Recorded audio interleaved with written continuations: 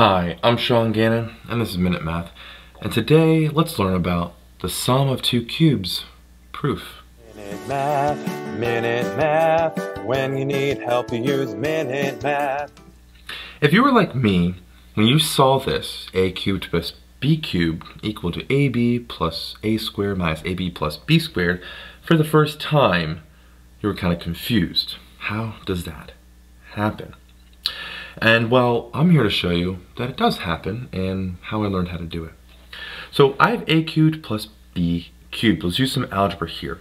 I'm going to rewrite that, a cubed, and I put a b cubed over here. Now, what we know about any expression, we can add 0 to it and it doesn't change, right?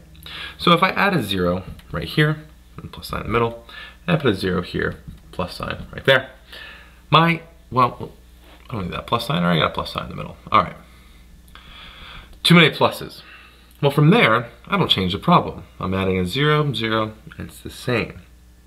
But we know that a number minus itself is also 0.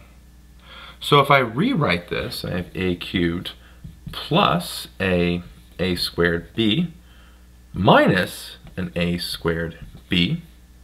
That's still a 0, right? A squared b minus an a squared b. Plus here, same thing here, instead of 0, I'm going to have a b squared minus minus an ab squared. Got ahead of myself there. Plus, don't forget that b squared that comes down. Again, here's our 0, right? That's the 0 right here, and that's the 0 right there. Now from here, I'm going to reorder what I've written. I'm going to keep my a cubed right here. Then I'm going to bring down this minus a squared b. And let's go cross it off so we know we've used it. From there, I'm going to bring over this plus a b squared. Cross that off. Now I'm going to bring over this a squared b.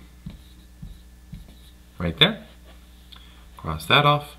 Minus a b squared. Got that here. Plus a b cubed right there. Brought that one down. All right. Now we kind of have two sections here. We have left and right. And we've always had that. Let's kind of separate that. Within this section, that plus sign here, I'm going to pull out an a. I see a common a right here. I pull out an a and I'm left with an a squared minus ab plus ab squared right there.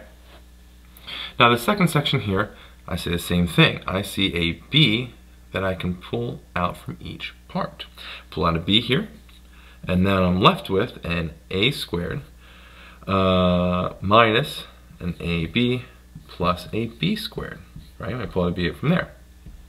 So now I have an a times an a squared minus ab plus b squared, and a b times a squared minus ab plus b squared. One thing we notice is what's in the parenthesis is exactly the same here on both sides.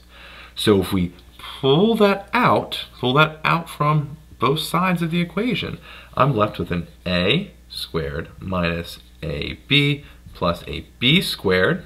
So I'm pulling that out times plus sign what's left over here. And that is an a plus a b.